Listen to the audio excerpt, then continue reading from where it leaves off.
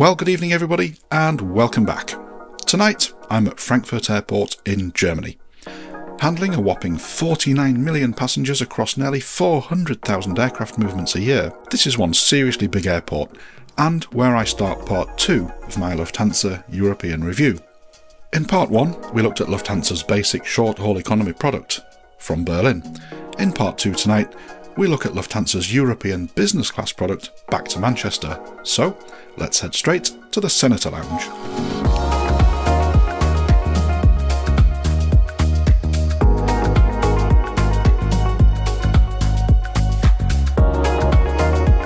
Just sort my hair out there, bit of a rush. Not only did I make it in the nick of time, as I expected, sod's law of course, I rushed and the flight's delayed by 90 minutes.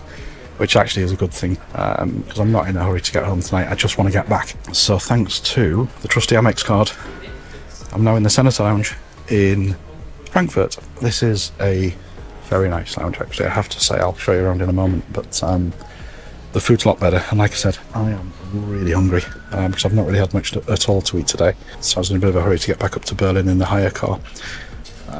And dropped that off late. Then there was some train delays getting back to the airport, which there always is at the moment for some reason, getting back to Berlin airport from the city. So yeah, thankfully we've got a bit of downtime for a few minutes, which just gives me time to show you this. The Thai Airways 777 just pushing back on its 12-hour flight to Bangkok. Let's go grab something to eat. I am so hungry, it's untrue. I've had a busy day today, so you'll have to excuse me. If you've followed my first video from Berlin to here in Frankfurt, you'll know that it's been a fairly busy day. It's been quite a stressful day in fact, and I've just been rushing since 7 o'clock this morning, and it's 9 o'clock in the evening now in Central European time. So where am I? So I am in the Senator Lounge, the Lufthansa Senator Lounge, Frankfurt Airport, heading back to Manchester this evening. I rushed to get here only to find that my flight is 90 minutes delayed, which is fine because I am absolutely starving. I am so hungry, it's untrue. And as always, I just wanted to say a huge thanks to all of my Patreon supporters who enable me to bring these videos to you month in, month out. The ever-growing list of supporters means that I must be doing something right, and this month particularly, I'm delighted to welcome 3 new supporters, so a huge welcome to Joshua Lau, Ben Costello and Stephen Catchside. A very warm welcome to you all. I've really just sort of picked up food. And in Berlin they don't have a Senator Lounge as such, it's all congealed into the business class lounge, and the food isn't that good in the business class lounges. So it's a nice relief to get in here. How did I get in here? Because I don't have Star Alliance Gold? The answer is quite simple. I have the American Express Platinum card, which means that if you're in business class, even on a domestic or European sector, and you show them your Platinum card, they'll let you come into the Senator Lounge. If you are in economy with Lufthansa, on a European sector, you show them your Platinum card, they'll let you into the business lounge. Ordinary and economy, you wouldn't get any lounge obviously, unless you had status, which I've just lost my Star Alliance Gold status, unfortunately, because I wasn't flying with Turkish Airlines enough, so they busted me down. And of course, if you know anything about the Star Alliance setup, is that it's unlike One World Silver, where that does grant you lounge access. I'd go so far to say is actually Star Alliance Silver just isn't worth having. It doesn't really grant you lounge access. For example, SAS, Scandinavian Airlines, I used to have silver with them. And over the summer period, when business class travellers effectively dry up, they allow you to use the lounges, and I think 2 weeks over Christmas the same. But that's it. And I think with Aegean, if you get silver with them, you get, what do you get with them? I think 2 or maybe 4 lounge visits, vouchers per year, and that's it. So it's not really worth having. If you're going to go for anything with Star Alliance, do like I did, and like I'm trying to do now, and get Star Alliance Gold, because that affords you then reciprocal lounge access across the whole Star Alliance network, whether in economy, whatever. And of course with Gold, you can get straight into these Senator lounges, so there's no need for your American Express card. So there you go. But I'm going to eat now because I'm absolutely starving. So this is the food I got from, now, admittedly it doesn't look great, but I'm sure it tastes nicer. I don't actually know what it is. There were no labels on the food or anything, so we'll just have to eat it and see what happens.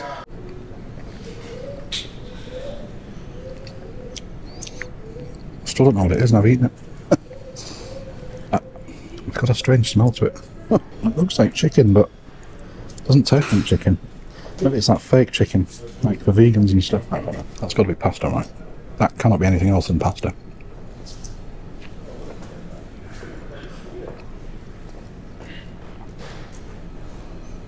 Either my taste buds have gone funny or I genuinely have no idea what that is.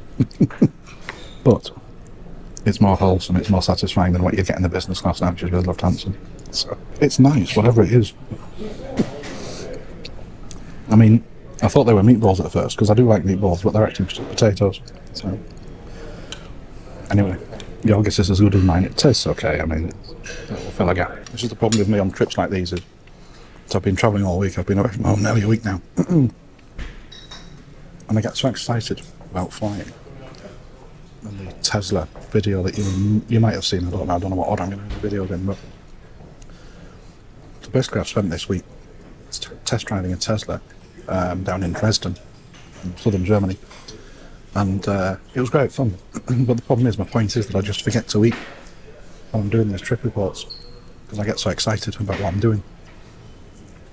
And the interesting thing is, if you've got an Apple Watch, it measures your sort of your daily targets for like activities and movement and all that.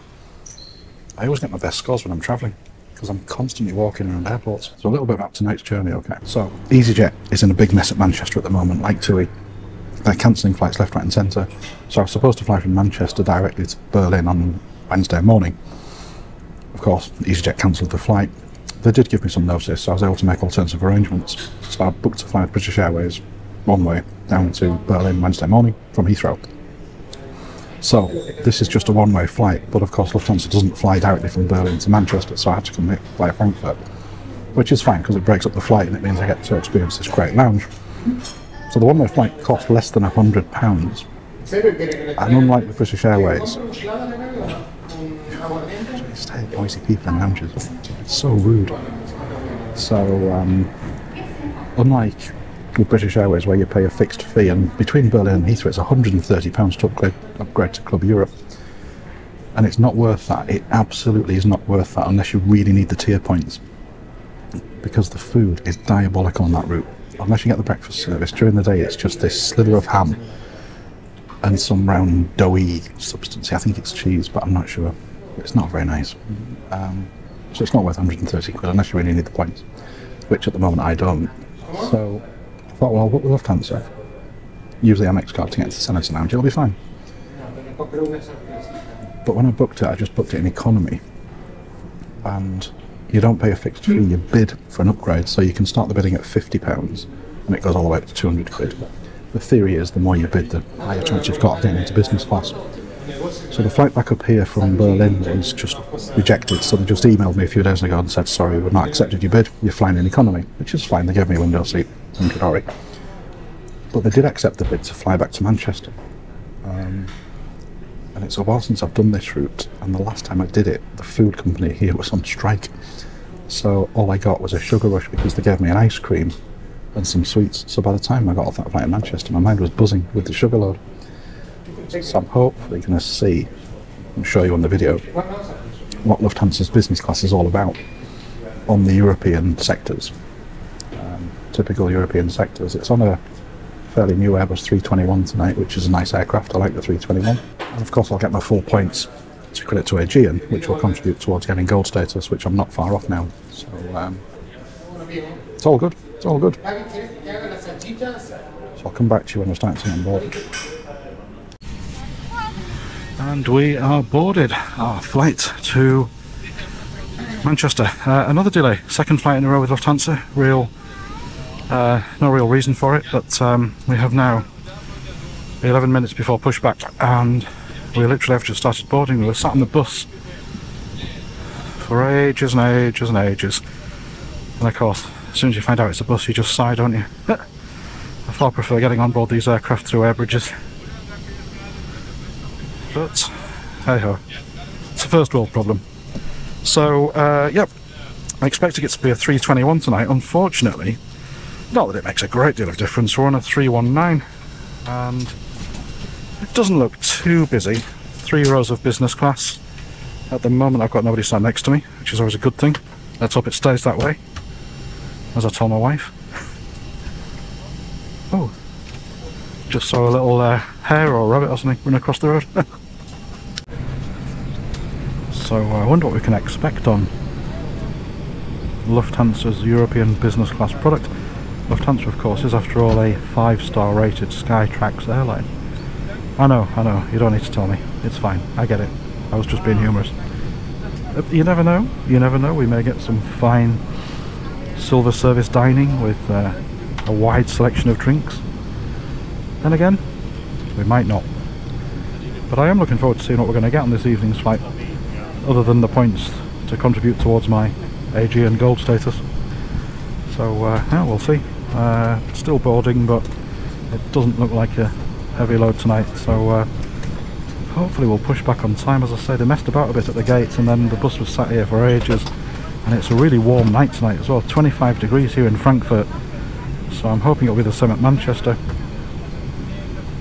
But tonight, of course, I had to pay a fortune to stay in a hotel in Manchester because there's a musician on, so even the Travelodge wanted £200, which is crazy considering I'm actually leaving about 7 in the morning. I forget which musician it is. I don't really follow stuff like that, so I'm not sure. But anyway, all I know is it was really, hotels are really expensive, so I cashed in some of my Malia points, the Spanish hotel chain, from my stays in Tenerife. So I've got tonight free in the inside in Manchester. Never stayed there before. But it's a bed for the night, that's all I need, for 10 hours. Maybe less than that, in fact. 7 hours probably. So I'll come back to you in a little while with an update.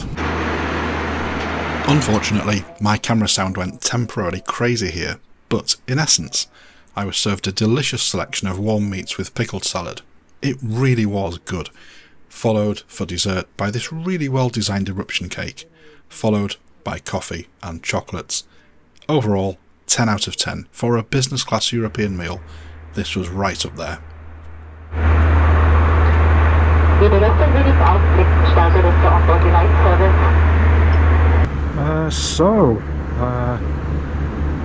Intimate moment in the sky. They've turned the lights down, so it's quite nice actually.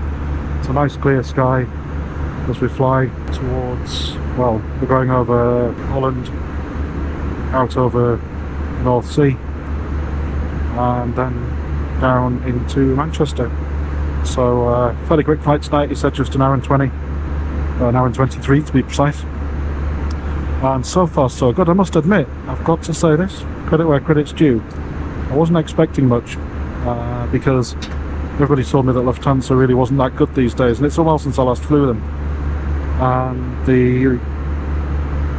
it's not really a dinner service, you saw it, but the taste was excellent, really good. Very tasty dish.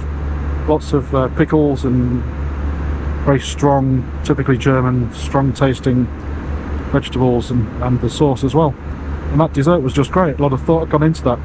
I thought it was a little pebble in the middle and you just crack it, and it opened up, revealed some cream inside. And pound for pound, like I said, I mean, I've been critical of what British Airways gives you on, particularly on the Berlin route, which is usually, the daytime snack is usually a slither of ham and some random cheese. This was better. It's way better, much tastier. Didn't look as big a portion, but that's not always the sort of the key thing, is it really? The other thing is, I'm not drinking tonight, so I had a beer in the lounge before we took off, but I'm just so tired, and it's been a really long day, and I was really thirsty, so I'm on my 4th glass of Coca-Cola, and that's all I'm having tonight on this flight back. He said, really, do you not want a wine? And I could have done, because I'm not driving, I'm staying in a hotel, as I said earlier, in Manchester tonight, but I just don't want to drink any more alcohol. I've drunk enough this week, and they are long days when you do the vlogging stuff, especially where you want to get lots of videos in. So I've got 2 videos that I've done, plus the Tesla, which has been a 2-day recording event in itself, I suppose. So I've said it a few times before, just occasionally, as much as I love travel and flying and doing these videos, just occasionally at the end of a trip you get really tired, and this is one of those trips. I feel absolutely knackered. I'm so tired, but still loving it, of course. You know, it never, the novelty never wears thin. So anyway, I'll get back to the point. So there's my Coca-Cola, obviously, and as soon as the glass got empty, he just came round and brought another one. So the attentive service is absolutely brilliant. Admittedly, there's only 1, 2, 3, 5 of us in business class tonight in 3 rows. And as you can see, I've got the row to myself. But not just that, despite the fact that I have absolutely no status with Lufthansa or the wider Star Alliance group at the moment. I did have, but I lost it, so I'm working to rebuild it. Despite the fact I've got none of that status, he addressed everyone in business class, including myself, by name. And that very rarely happens in Club Europe with British Airways, even as a gold member. So it's another plus point. I've got to say, people knock Lufthansa all the time on the forums, and you know, okay, it might not be a full 5-star service airline when you compare it to airlines like Qatar and Singapore, but based on tonight's flight, I'm pretty impressed. I've got to say, you know, in fairness, I've got to say that, because I can't knock them. The cabin crew are very nice, addressed by name, food service was excellent, and the attentiveness you can't fault. And we're on a relatively new Airbus 319, so I can't fault it. I just can't fault it. And so, bowing out of tonight's flight on a real high, all that's left for me to say is that I really enjoyed Lufthansa's European Business Class experience tonight. The food and service were excellent, as was the Senator Lounge in Frankfurt. So, until next week friends, I bid you all happy flying. Bye for now.